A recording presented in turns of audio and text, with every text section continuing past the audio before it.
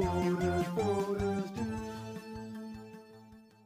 YouTube, it's Borders Dude and I'm back with another video, and today I'm asking the question, do you think all the G1 Minibots should get an update in the Kingdom line? Of course, we've seen some amazing updates of G1 Minibots since the Combiner War days, but I would really love to see all the G1 Minibots get that Earthrise Cliffjumper style update. Heck, we've already seen Hubcap, the Netflix Bumblebee, and we're getting Warpath and the recently leaked image of Huffer in the Kingdom line.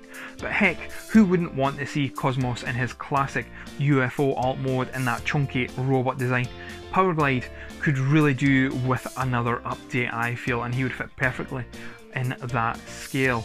Beachcomber, the Power of the Primes version, was dead cool, but I would really love to see him in his more slender form that the Power of the Primes version didn't afford.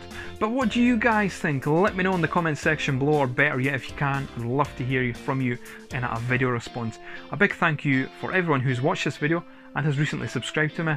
Welcome aboard, and until next time guys, thanks for watching.